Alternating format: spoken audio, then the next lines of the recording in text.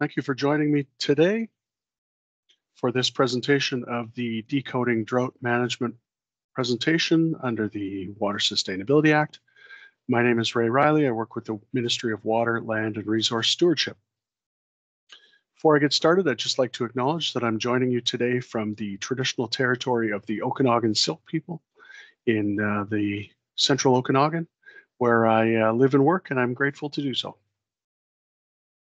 The outline for today's presentation is we'll talk a little bit about Water Sustainability Act and licensing. We'll talk about what we mean when we're talking about drought. We'll go through the approaches to drought response on behalf of the province, talk about what science is considered, and we'll touch on the roles and responsibilities. Before I get started, just want to talk about the provincial approach for drought for 2024 because it is changing. The province recognizes our current climate trajectory towards multi-year drought conditions, and we're shifting away from treating drought as something that's local and temporary to something that's provincial and long-term.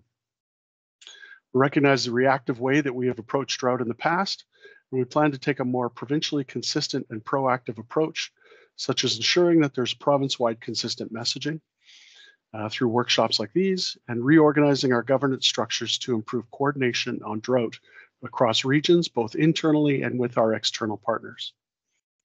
We're focused on preparing, planning, and communicating.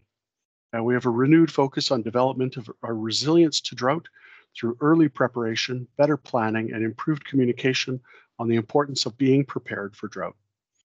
Some current planning and preparation actions include supporting communities to develop water scarcity plans and spring coordination calls for drought hazard preparedness planning. We're also turning our attention to long-term drought preparedness pieces, such as watershed and land use planning through things like the watershed security strategy. We're also improving communication on drought management under the Water Sustainability Act, including improving our communications on the legal and regulatory tools we have under the WSA and the drought management actions we take to prepare for and respond to drought and water scarcity. These workshops are one way we are taking action to improve drought communication. We're also planning on issuing news bulletins earlier this year and improving web content and tools like the Drought Information Portal. So starting with a little bit of history, the first water license decisions were made in the province under the Goldfields Act in 1859. These are important because they brought in the idea of first in time, first in right, and we're setting a precedence date on the license. These purposes were mainly for things like irrigation, stock watering, and domestic.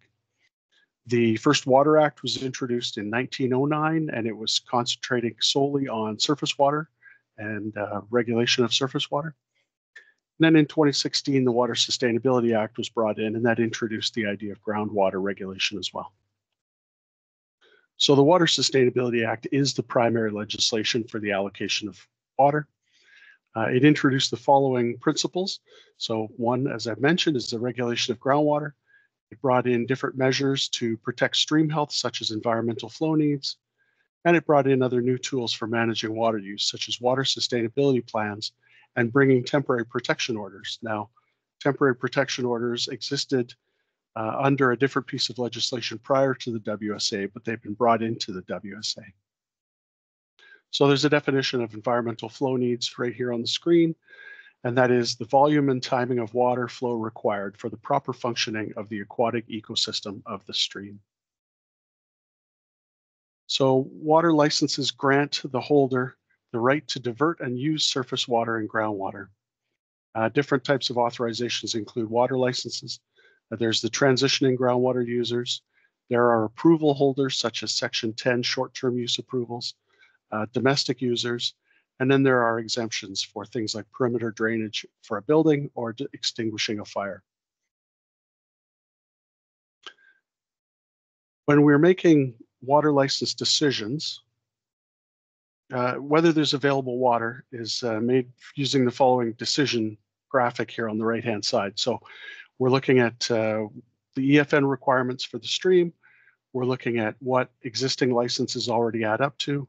We're looking at things like water reservations that may have been set aside for a specific purpose, such as municipal water supply or power needs or treaty negotiations. And then whatever water is available beyond that is what's left of, and what is available for allocation decisions. I want to talk briefly about unauthorized use. If you're using water without a license, you may be an unauthorized user, or if you've been told that you are an unauthorized user, here's what you need to do. You need to stop using that water. You need to reach out to front counter for assistance and guidance in making an application for an authorization. Then you need to follow through and apply for a water license as a new user. There was a period for application as an existing groundwater user under the Water Sustainability Act when it first came in.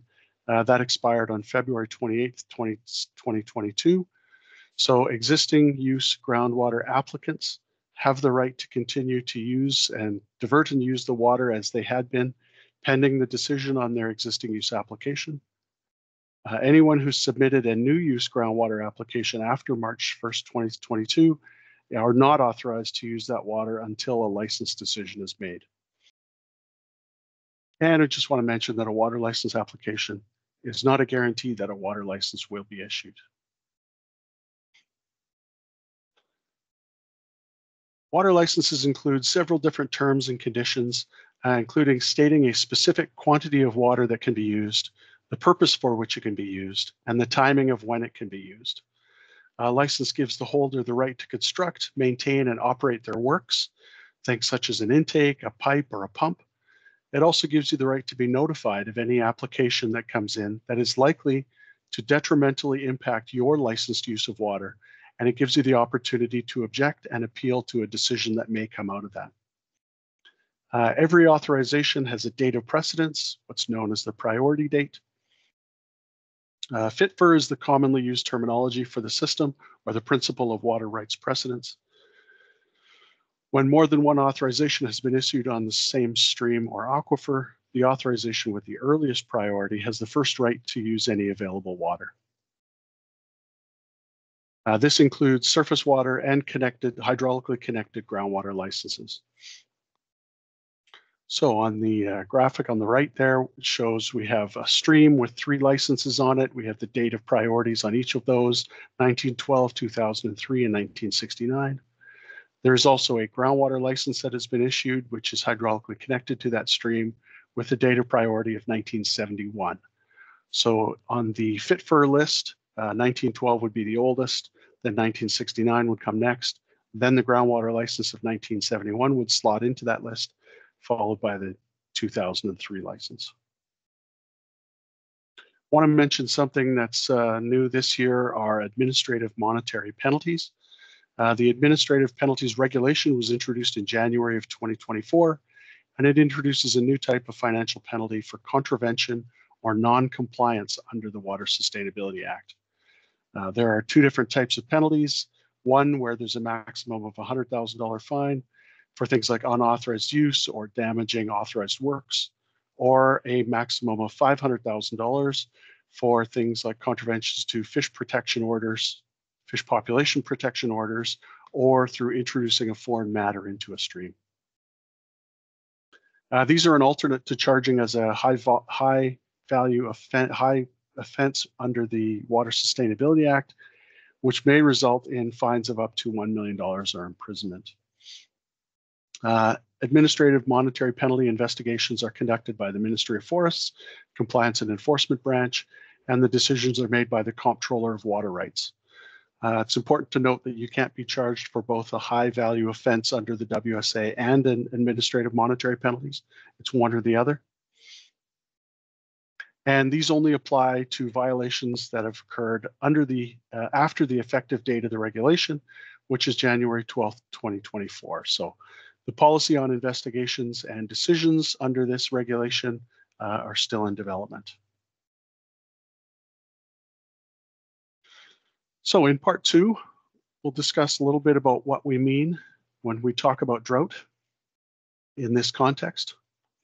So in the context of this presentation and these workshops, we're talking about hydrological drought, indicated by low water supply in streams and often at groundwater wells as well, where they're hydraulically connected to the streams. Hydrological drought is often caused by a combination of insufficient snow accumulation, hot and dry weather, and delayed or insufficient precipitation. Hydrological drought can often be predicted by using the core and supplemental indicators we have here. In the early season core indicators, we use the forecasts of snow and of runoff that's coming when that snow melts. During the season, we use the 30-day precipitation averages and a 7-day average stream flow. There's also supplemental indicators that we use, such as the groundwater levels, stream temperatures, and then short and long-term weather forecasts. These core and supplemental indicators are used to determine what's called the drought level. There are 6 drought levels in the province, ranging from 0 to 5. Drought level 0 means there's sufficient water to meet all the socioeconomic and ecosystem needs. Drought level 5 means that adverse impacts to socioeconomic or ecosystem values are an almost certainty. Drought response is a shared responsibility with the province, the federal government, and Indigenous nations. The province takes a stepped approach to drought response, which can lead to regulatory actions under the Water Sustainability Act. It's worth noting that these drought levels are often different than what's implemented by local authorities or local First Nations. They have their own system, and often these won't match. The province will have a drought level, and the local governments will have a drought stage, and they may not match because of different local conditions that the local municipality or local First Nations may have. So in part 3, we'll discuss a little bit about the provincial drought response.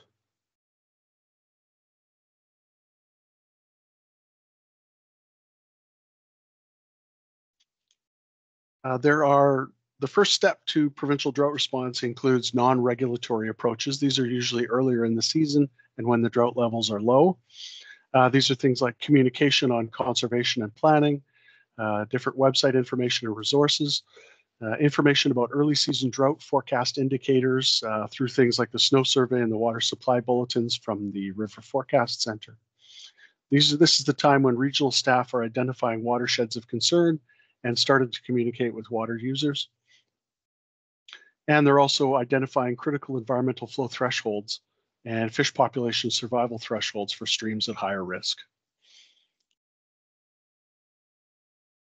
As we move up through the drought, as it is occurring, we may get from the non-regulatory to a response. That's when things like the Drought Information Portal are activated. Drought preparedness and response is coordinated through the regional teams. Provincial staff, including Ministry of Agriculture and Food, federal staff such as the Department of Fisheries and Oceans, and different Indigenous nations and local governments start to collaborate to assess the need for conservation and voluntary reductions. As drought conditions progress, voluntary reduction in water use is encouraged by sending letters directly to water users. There may be increased media presence and updates about evolving conditions. And regional teams will often work with local governments as well to align our messaging. Communications included things like drought information notices and early warning notices, voluntary reduction letters. Last year, I think there were about 30,000 of these sent out. And then letters including notice of further voluntary reduction or regulatory action potential if flows worsen.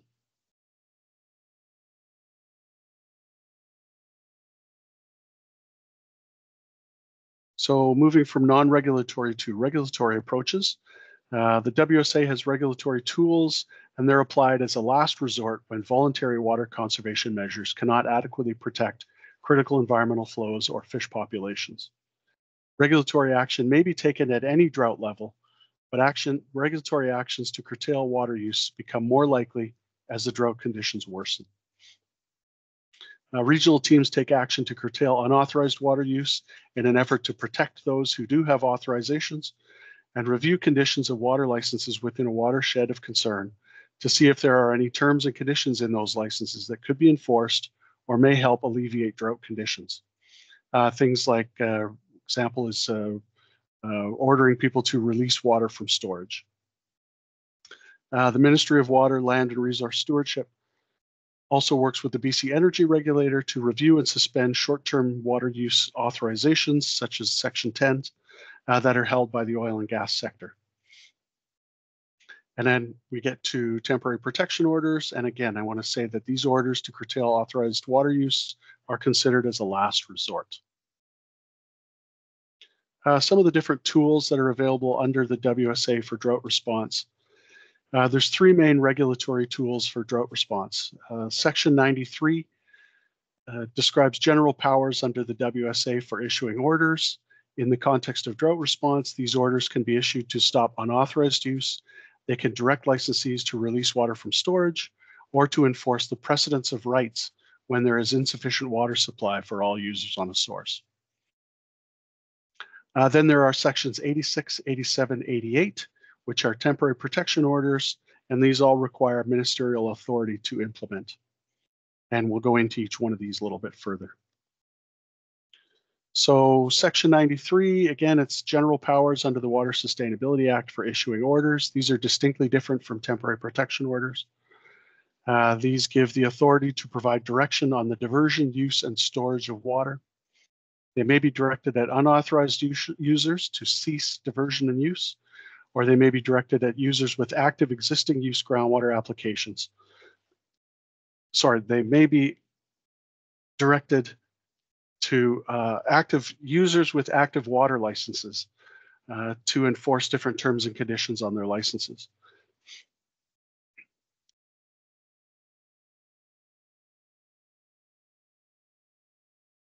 So sections 86 and 87 are in the Act, and they're designed to be used together. This is a temporary protection order. Essentially, these put a volume of water for aquatic needs above all the licenses in the Fit for scheme.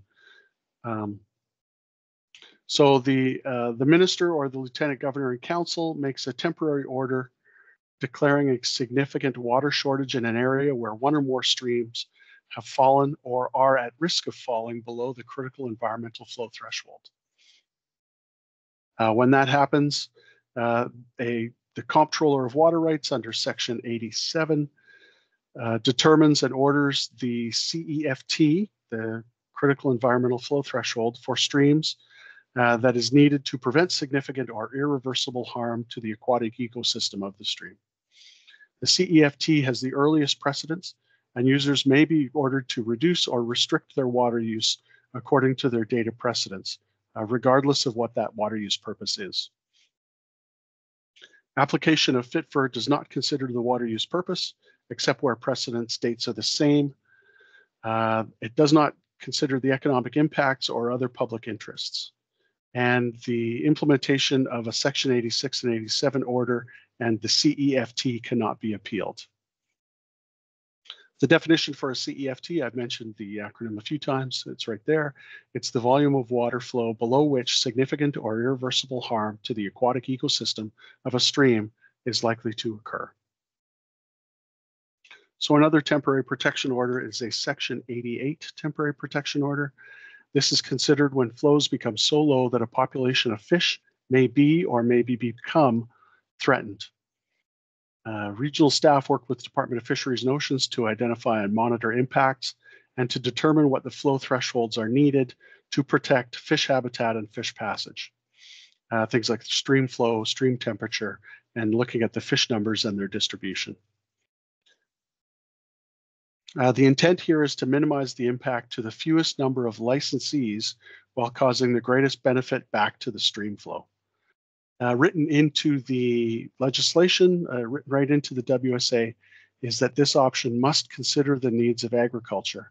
And we'll discuss how it does that a little bit later on. So looking at the three different temporary protection order, the three different regulatory approaches we've talked about, it's a decision tree to walk us through. If diversion and water use is contributing to water scarcity on a particular source, then we move into targeted targets against the unauthorized users, enforcing license terms and conditions, seeking voluntary reductions. Then we come back and see if the water rights or if the aquatic ecosystems are still being affected. If they are, then we ask the question, does this only apply to water rights holders? If so, then we move up and work through Section 93 to enforce FITFR. If the case is that the stream flow is going to fall below the CEFT, or it's likely to fall below the CEFT, or if there's a population of fish that are threatened, we go to that lower stream there, and then we consider either a Section 86, 87 or a Section 88. And on this next slide, we'll go into some of the considerations. So we're looking at a lot of different considerations in this aspect when we're deciding whether a Section 86, 87 or a Section 88 is the proper avenue to take. Things like impacts to critical services, like water purveyors, how to maximize benefit to fish survival while minimizing the impact to water users. What are the water users and what are those uses in the watershed? What are the sector impacts? What are the junior water licenses who are more likely to be shut off? What are their purposes? Are they stock watering holders versus the older licenses are irrigation licenses? Things like that. We're looking at the science. What is the surface water relationship? What is the groundwater relationship? Which fish are we talking about? What are the ecosystems that exist in those areas? And then, of course, what are the impacts to agriculture? So when all these questions are answered, or asked and then answered, then it points to either a Section 86, 87 or a Section 88 order. Something I wanted to mention was that the Section 88 orders that were implemented for the Coxsila and the Solom River in 2023, they included curtailment of processing and manufacturing and other industrial uses such as golf course and freshwater bottling, not just agricultural producers. So it's not just agricultural producers that were impacted by that.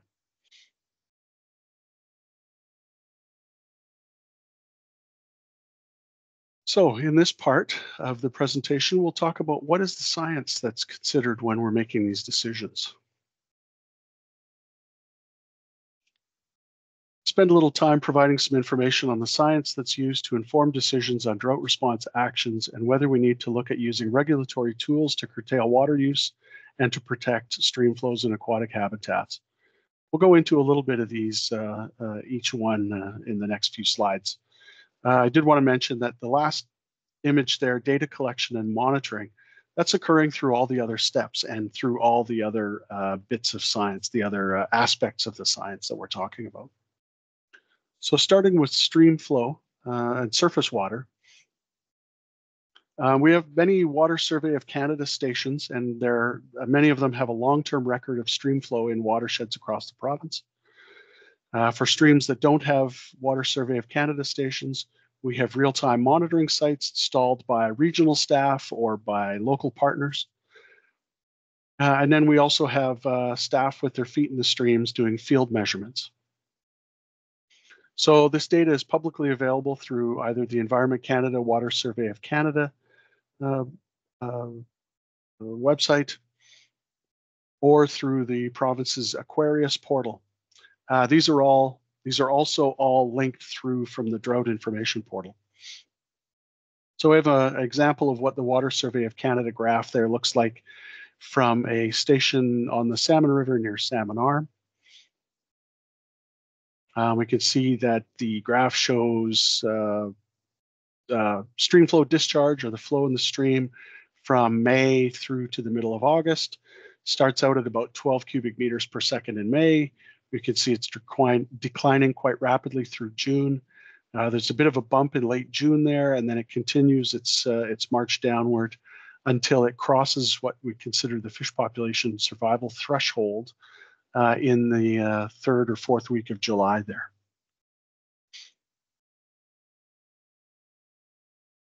So the key message on this slide is that we do have strong science base. We do have a strong science base to understand the water inputs. We have real-time monitoring and flow of surface water in many watersheds. Let's move on to groundwater. So groundwater is mostly hydraulically connected to rivers in most areas. Pumping groundwater wells can cause interception of groundwater that would have naturally discharged to the stream, which is potentially reducing the stream flow. When groundwater is pumped from connected aquifers, it can reduce the aquifer's contribution back to the river. There are two ways that pumping groundwater out of an aquifer can impact stream flow. When water is being pumped from the ground, either from a well or something like an unlined dugout, it can intercept where water being pumped is removing or intercepting water that would otherwise make its way into the stream. Over time, as pumping lowers the water table, pumping can cause infiltration from the stream. That is showing in graphic B and C there, where the direction of flow of the water is actually changing from the aquifer to the stream. It's changing from the stream down into the aquifer to be pumped out of the well. So a common question is, I have a well that's 200 feet away from the stream. How can it be possibly connected to that river? And this is showing how that can be. Pumping from a well can intercept groundwater that would have naturally discharged to the stream and potentially reducing stream flows in those downstream areas.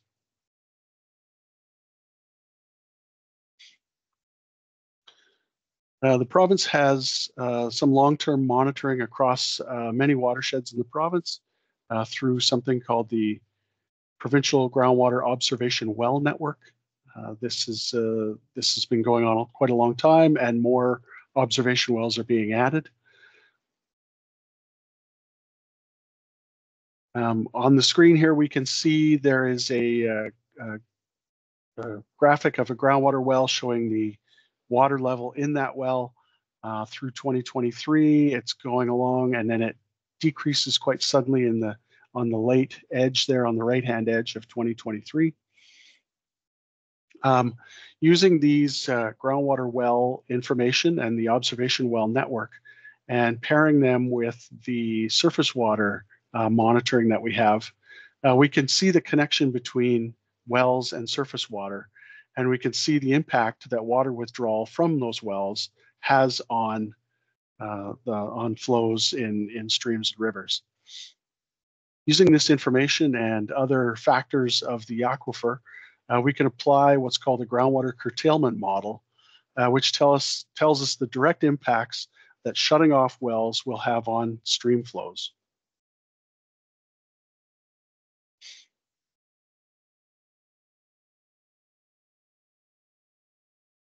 So the science for fish populations, it's region dependent and depends on professional judgment of those regional experts, including things like assessment of migration, spawning, rearing timing, and flow needs. It depends on research and data collection. We're always seeking robust long-term data sets. It includes collaboration with the Department of Fisheries and Oceans, local First Nations, and other local fishery organizations. And it depends on fish protection biologists' work in determining critical flow thresholds where they're necessary. So an example of this we saw last year from the Thompson Okanagan was in the Salmon River, where the Salmon River provides spawning and rearing habitat for the Thompson Chinook salmon, coho salmon, and rainbow trout. The timing of that Chinook life cycle corresponds to the height of drought conditions and is therefore particularly vulnerable to low flow periods and corresponding elevated water temperatures, which are exacerbated by intensive withdrawals from the stream and aquifer for irrigation. It was determined the critical flow threshold for Chinook migrating and spawning was defined as 1.27 cubic meters per second at the mouth of the Salmon River. Flows in the river were well below that threshold, and migrating Chinook were at risk of stranding or not being able to enter their spawning stream to complete their life cycle due to the low flow conditions.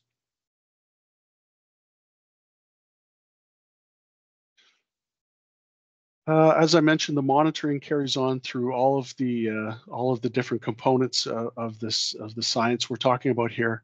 Data and monitoring can inform the need to issue orders as drought impacts worsen, or to rescind those orders as flow is restored.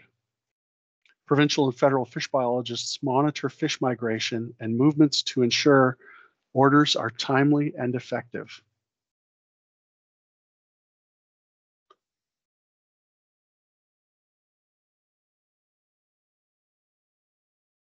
In this next section, we'll talk a little bit about the comparison of the two temporary protection order options, section 86 and 87 and 88.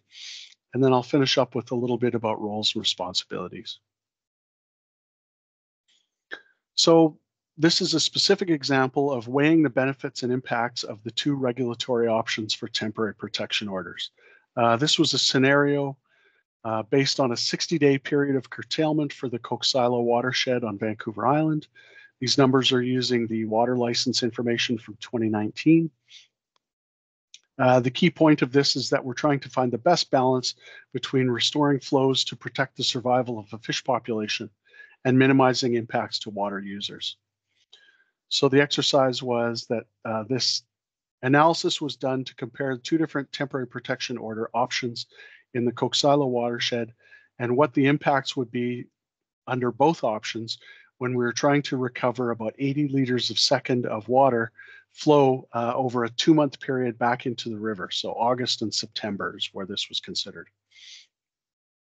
The values were provided by the Ministry of Agriculture and Food based on understanding of land use and crops, etc. Under the Section 86-87 temporary protection order option, which uses FITFER, to achieve that 80 liters of second return of flow would have required ordering 347 users to curtail their water use, because a lot of the more junior licenses are for smaller volumes, and to get to the bigger volumes, we'd have to, the return of flow we'd have to work with down the priority list is quite far. It's important to note that this option doesn't consider water use purpose or any other values. It's based solely on priority date. This means that stock watering purpose gets included, as well as irrigation of nurseries, tree crops, etc. The estimated crop impact using this option was about $1.5 million of crop losses and about $5.5 million to livestock and milk production. A large part of that $5.5 million was purchasing and trucking water over that 2-month period. To achieve the same return of flow of 80 liters a second using a Section 88 temporary protection order, the Section 88 can be targeted and substantially reduce the number of people impacted, as well as the financial impact. You can see on the screen there that instead of 347 users impacted, there were 40 users. And the estimated financial impact was about $500,000 worth of crop loss. Now, understanding that's still very significant for those who are impacted, but it achieves the needed stream flow while limiting those impacts. It's also worth noting that the folks that are impacted by a Section 88 would also be included in the Section 86 and 87 option. However, those folks would have only had to stop watering their forage crops, but if they also held a water license for livestock watering, they would have been able to carry on that livestock watering under the Section 88, where under the 86 and 87 they wouldn't have. So I want to just move into a little bit about roles and responsibilities, with a note that this is evolving. As I said at the beginning, the province is changing governance structures, and that's evolving. And we'll talk broadly about the roles and responsibilities on the slide, but there are many other pieces to drought response. So at the regional level, these are the regional staff that I've referred to throughout the presentation. They're doing things like identifying watersheds of concern. They're collecting monitoring data. These are the folks with their feet in the streams. They're communicating day to day with water users. They're working with local governments and local First Nations. They're the ones that are putting together the requests for voluntary reductions, identifying the unauthorized users, issuing Section 93 orders, and then recommending temporary protection orders up to the provincial level. At the provincial level, the responsibility is to develop the drought response plan and framework. There's a responsibility for communications and media management, media engagement, I should say. They're considering the recommendations of regional teams and issuing those orders. Things like declaration of significant water shortage, getting that in front of the minister or lieutenant governor and council. Defining what the critical environmental flow protection orders are, getting that in front of the minister, the comptroller of water rights, and then getting fish population protection orders in front of the minister. There's a third role and responsibility here, and that's natural resource officers under the Compliance and Enforcement Branch. Now, these folks are conducting compliance inspections and taking enforcement actions, including investigations. They may be delivering the Section 86, 87, or 88 orders, or Section 93 orders to different water users, depending on which options are undertaken. I do want to note, and this question has come up quite a bit, natural resource officers do have the legal authority to enter onto private land and perform investigations. I do want to say that the natural resource officers are unarmed. They do wear bulletproof vests for their own protection, but they're not to be confused with police officers, and they do not have the authority to make arrests.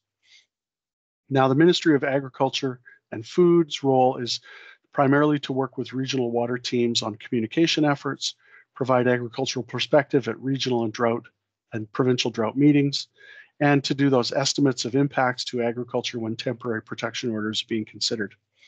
They'll go into that further with their portion of the presentation. With that, I would just like to say thank you for joining today, and really appreciate your attention. Hopefully this was valuable and answered a lot of your questions. Thank you.